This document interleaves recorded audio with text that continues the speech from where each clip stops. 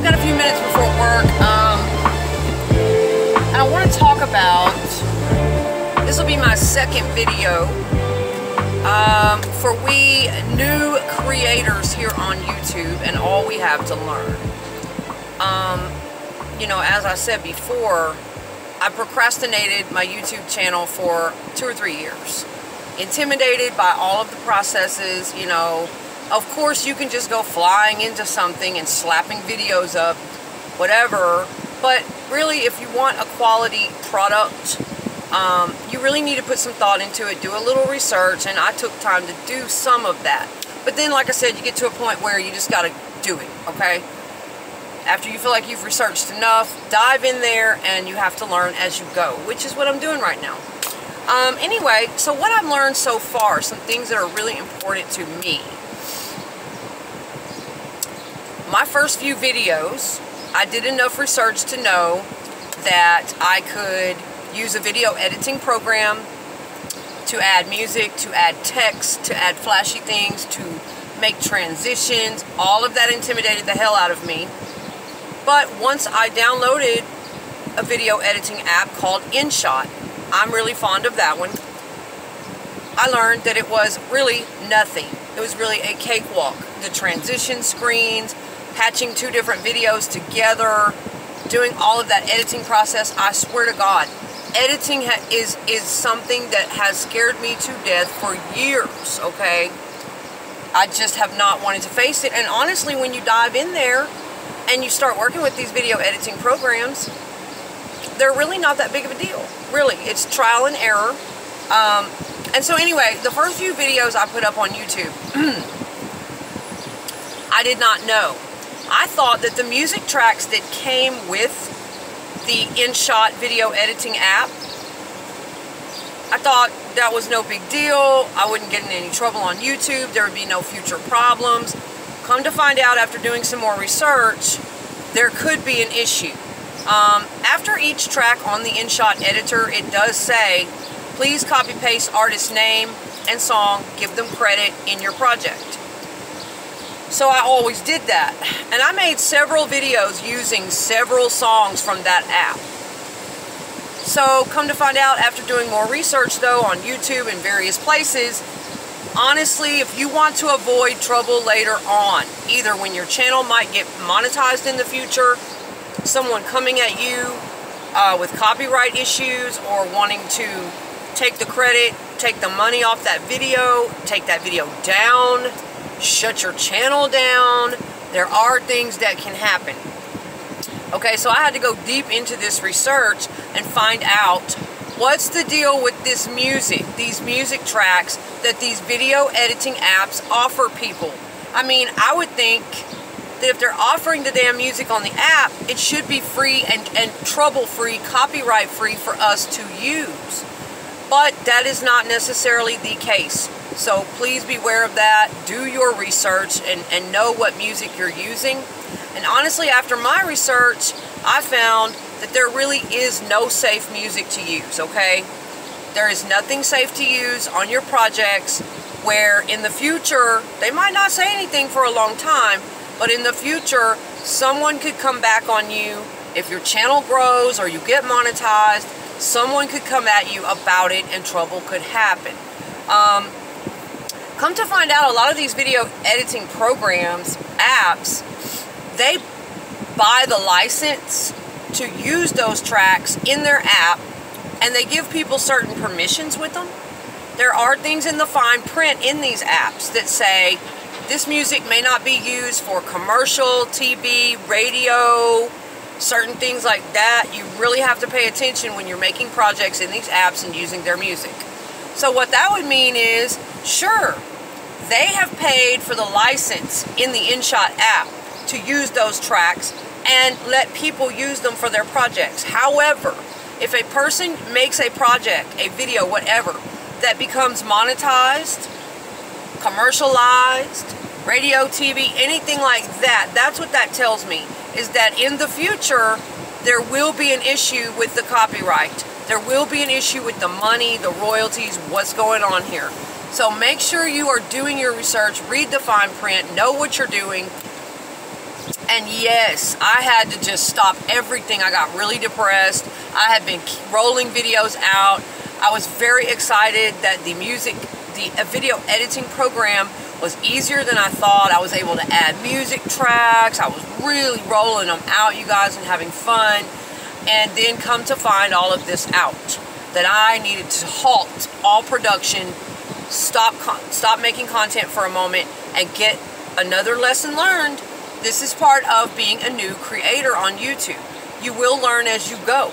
Do as much research as you can ahead of time, but there are going to be mistakes that you make, and you're going to want to quickly correct them, okay? Because you don't want your channel at stake, and you want to be able to, you know, put out the best quality stuff and make as few mistakes as possible. So anyway, that's that. I even emailed the developer of the app, InShot, to ask those questions. What rights do we have with this music you provide? What are our rights? What can we do with this music? I need to know. I want to know straight up. You know, do stuff like that, okay? Cover your tracks.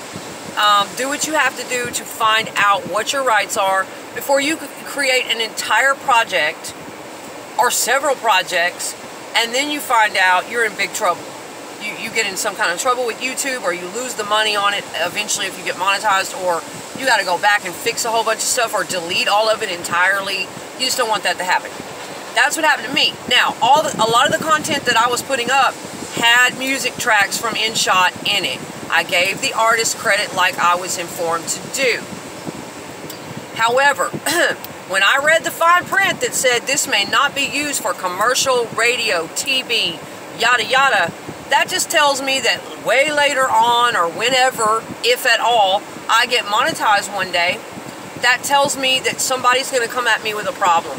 YouTube or somebody is going to come at me with a copyright issue, the royalties on that sound, that music. There's going to be a problem in the future, so I might as well nip it in the bud now and know what music is safe for me to use, okay?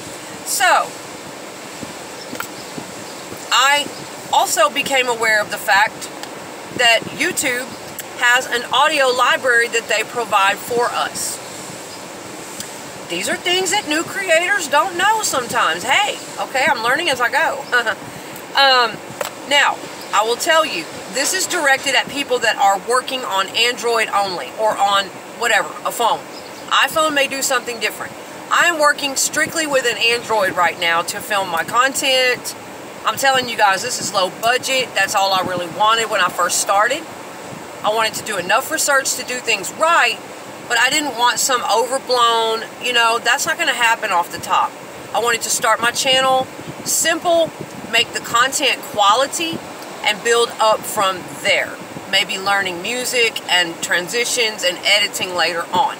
So that's all that really mattered to me, is just getting up some quality content. But, you know, we have to learn as we go. And if you're a creative person like me, then you want to know what is legal and how far you can take the creativity in a legal way.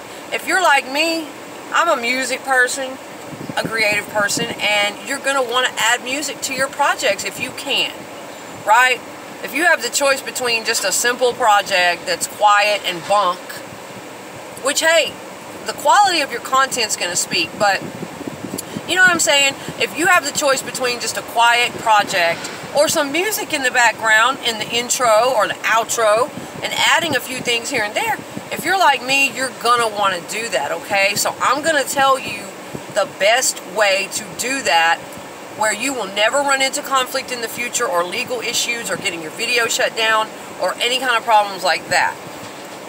What I found out by doing my research, first of all, let me mention the Jamba Project channel here on YouTube. The Jamba Project I ran across, and very valuable information for me, because I wanted to know, I was having trouble, you guys. I had this content up, I've got music tracks from InShot video editing app that I'm unsure about, and now I don't want to have to delete the 6 or 8 videos that I threw up with those music tracks I need to know, can I go to the YouTube audio library and replace these tracks with something I know is safe, okay? So that's when I learned, and again, I'm just on Android here, okay? I can't see a lot. There's a lot you can't see and do on Android, but I'm going to tell you how to get around that. So stick around. So the Jamba project I ran across, and come to find out that yes, on my Android, because I was having major trouble. I have the YouTube Studio app, I have YouTube, I have TubeBuddy, and the InShot video editing program app. So I would go to my YouTube Studio app and I don't see the YouTube audio library of music anywhere. I'm just like, oh my God, is this it for me? Is this all I can do on my phone? Because I don't have a laptop, I don't have a desktop right now. You know, later on, sure, I will invest in that where I can see more and do more. And if I need to really fix things, I can run and borrow a desktop at some, you know, a friend's house or whatever. But I was like, oh my God, am I at a dead end? Is this really all I can do? I can't legally use the music tracks without running into trouble in the future on the InShot editor that I love so much. I was so thankful and so happy about those music tracks. So I can't use that stuff. So is that really it? Just a dead end on music? I will never be able to add music to my projects again from, you know, working with Android, because when you have the YouTube Studio app, you cannot access the YouTube audio library. There's nothing you can do with music on the Android with the YouTube Studio app. You're done. You're done. And that really depressed me, you guys, because not only did I have several videos with tracks to get rid of, and this was really intimidating me. I did not want to lose that content, man, but I didn't want to get in trouble later on either. I had tracks from the InShot editor to go in there and get rid of, and I had to find a way to do it. And I needed to go to YouTube Audio Library and replace these tracks quickly is what I wanted to do. So, I ran across the Jamba project here on YouTube, and on his channel, I believe it's a he, on that channel, they step-by-step show you how to, on Android, how to access the YouTube audio library for music. Yes, and the things you can do. So I wanted to go ahead and give credit to that person, the Jamba project, because once I found out how to get around this issue, I learned a lot on my own right after that. So, I'm going to tell you the very basic part of what you do, and then if you want further detail, a fabulous tutorial on how to access the YouTube audio library to add music tracks to your project. If you are working from an Android phone only, then you can go to the Jamba project here on YouTube and find a step-by-step tutorial, very helpful, very informative. Now, what I did was you go to your Google search bar, you search up YouTube Studio, okay? And it will take you to the desktop version. However, here's a problem I ran across that you might as well. As long as I had that YouTube Studio app on my phone, when I would search for YouTube Studio Desktop on Google, it would just take me straight to my app. It would just keep opening that YouTube Studio app. So I personally deleted my app.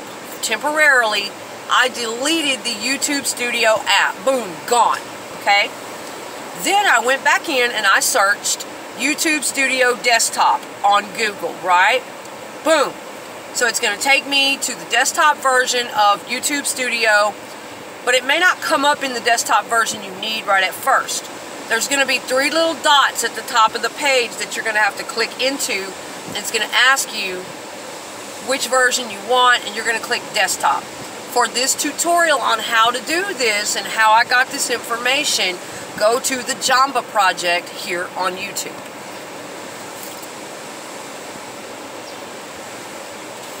So,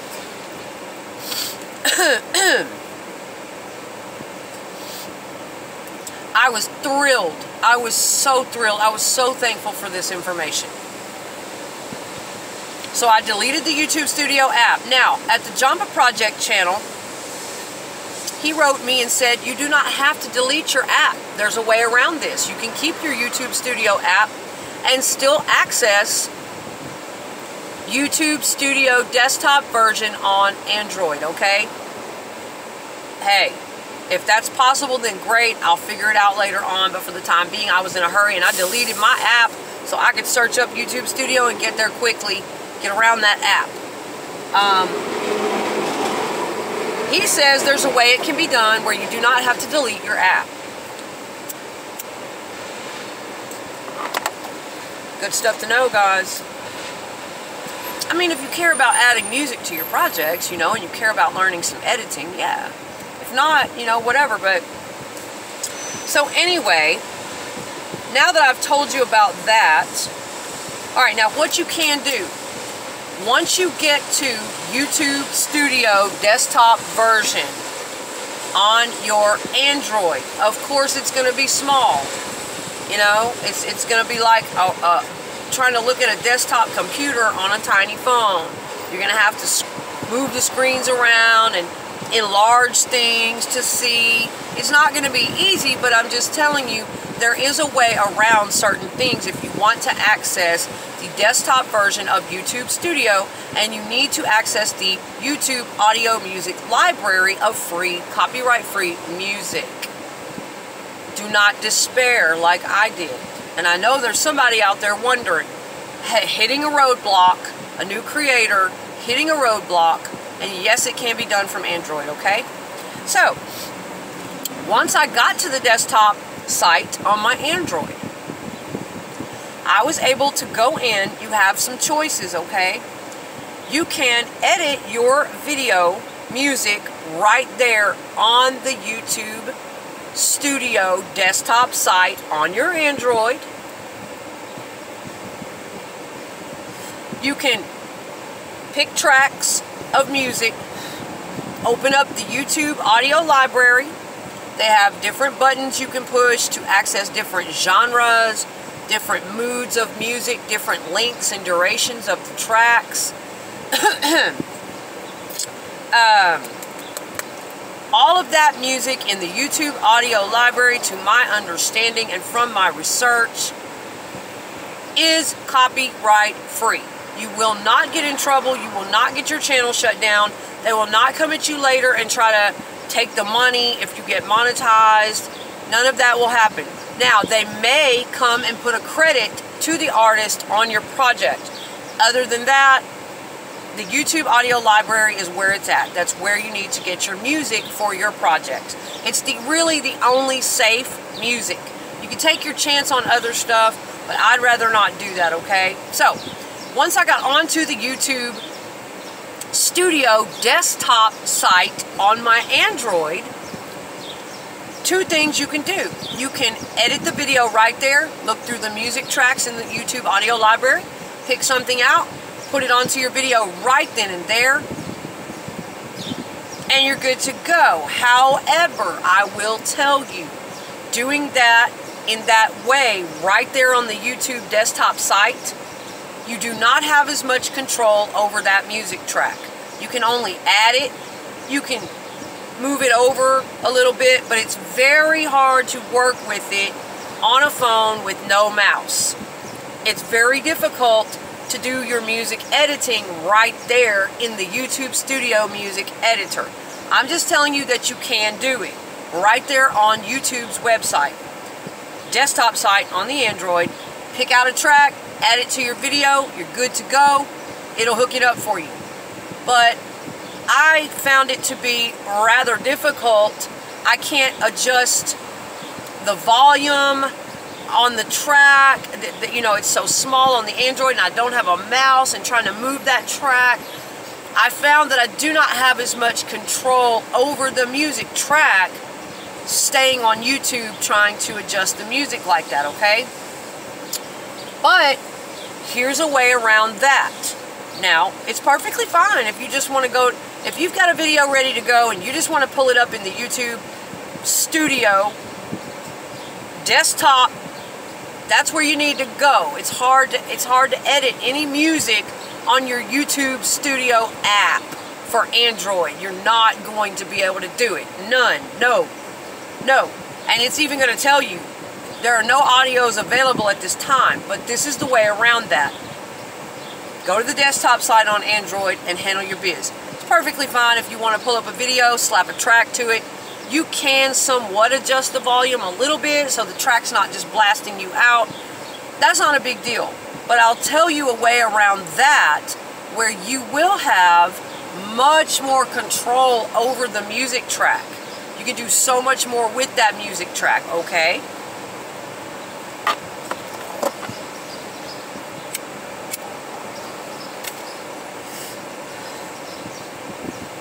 Film your video, whatever. Say you have InShot or some video editing program on your phone, on your Android, whatever.